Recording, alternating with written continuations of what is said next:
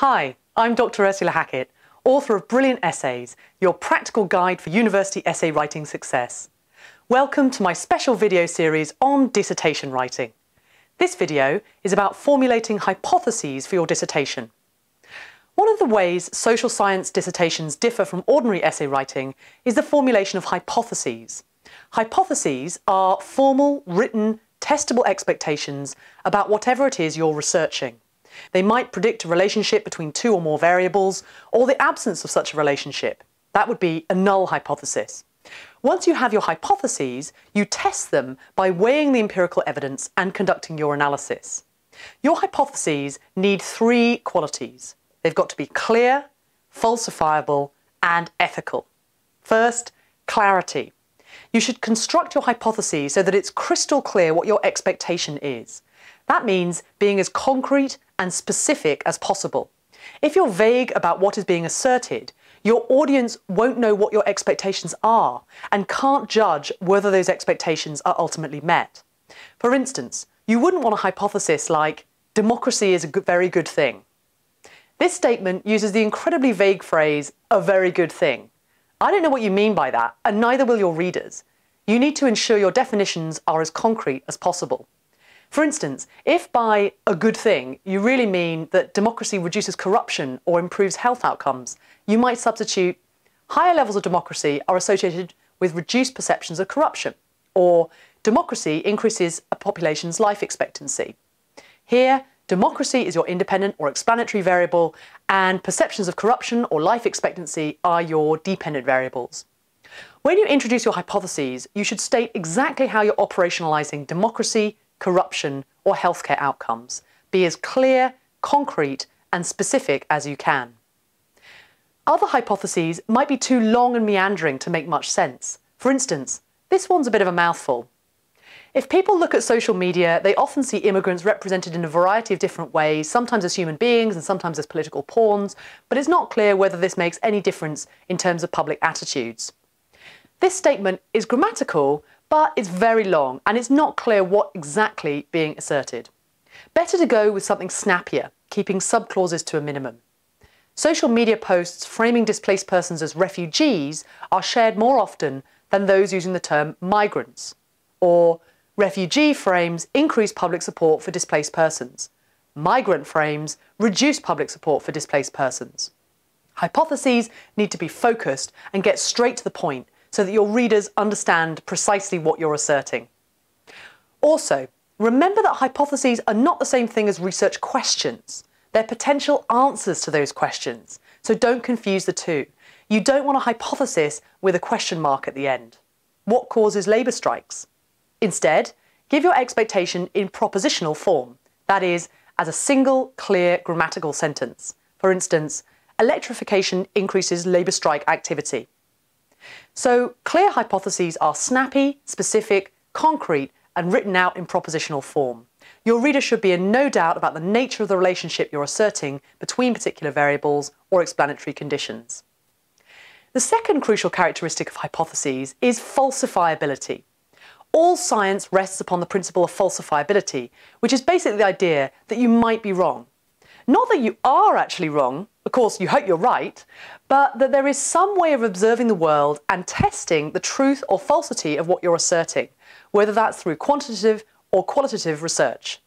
It means there's a chance your assertions are incorrect and that you have the humility and openness to acknowledge that possibility. Conspiracy theorists, or people who argue that magic exists or that invisible fairies live in their garden, are asserting something that is unfalsifiable. No amount of reasoning or evidence is going to convince them otherwise, and that means most people don't take them seriously. But falsifiability is not just about avoiding crazy stuff. You want to watch out for unfalsifiable statements in your own work. You always need to ask yourself, if I were wrong, what would the world look like? And how would I know if I were wrong? If I were wrong, would my research method alert me to that fact? Very vague and general hypotheses are unfalsifiable because they don't have truth conditions. For instance, you could certainly provide lots of reasons in support of your hypothesis that democracy is a good thing or gentrification is a bad idea. But no matter how many reasons somebody stacked up on the opposing side of the ledger, They'd never be able to convince you otherwise if you were determined to hold on to "yay, democracy" or "boo, gentrification." You can't test whether or not these statements are true. They're unfalsifiable. Other hypotheses that you'd have a hard time testing are those that assert something about hypothetical, unobservable situations. For instance, a bad hypothesis could be something like, if Jeremy Corbyn hadn't become leader of the Labour Party, Labour would have done even worse in the 2019 British general election. That's not falsifiable because you can't rerun history and watch Labour's performance over again. And you don't know who else would have become leader if Corbyn hadn't. Now, this statement could still play a part in academic discussion, just not as a hypothesis. For instance, imagine your hypotheses were shadow cabinet reshuffles reduce opposition party effectiveness, or leaders' policy reversals do not diminish their electoral support. And you tested these propositions and found that they hold true generally. Then those findings could help you to infer what might have happened if Corbyn hadn't led Labour in 2019. But that would be part of your discussion, not a hypothesis directly testable in its own right. Similarly, hypotheses that speculate about the future are very difficult to test. You wouldn't want a hypothesis like, in future, robots will replace human beings on battlefields, or companies are likely to shift towards flexible workspaces. Certainly, you can research robotics or business practices, and you might feel confident to make those predictions on the basis of your research. But these would not work as hypotheses for your dissertation because you cannot test them directly. Your hypotheses should relate to phenomena that you can test right now. For example, you might test the best robotic design to enable it to maneuver on the battlefield. If you find that the robot is capable of those maneuvers, then you can be more confident in asserting that robots will replace human beings in future. Or you might look at the conditions in which companies do shift towards flexible working practices, or consider whether flexible working patterns improve health outcomes and organisational commitment. Those are your hypotheses, not some airy speculation about the future of work. So falsifiable hypotheses are directly testable by you in the here and now. You're open to the possibility that you might be wrong and can deploy qualitative or quantitative evidence to see whether your expectations are met or not. Finally, the third crucial characteristic of hypotheses is that they should be ethical. That means you need to abide by the ethical standards of modern research and gain approval from your university if you're collecting data of any sort from other human beings. Obviously, it would be unethical to hypotheses that babies raised in total darkness will develop behavioural problems, or people can be conditioned to deliver fatal electric shocks, because you couldn't test those hypotheses without harming people. But there are subtler ways in which ethical considerations come into play.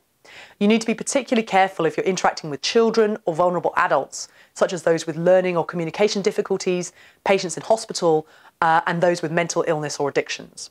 Depending on your project, you might need to consider participant consent, legal requirements, confidentiality, conflicts of interest, intellectual property, and the environment. Always ask yourself, can my hypothesis be tested without violating ethical standards? If not, you'll need to reformulate it. So that's it. You need to create hypotheses that are clear, falsifiable, and ethical. Write them out as specific testable propositions rather than questions, and always consider the possibility that you might be wrong.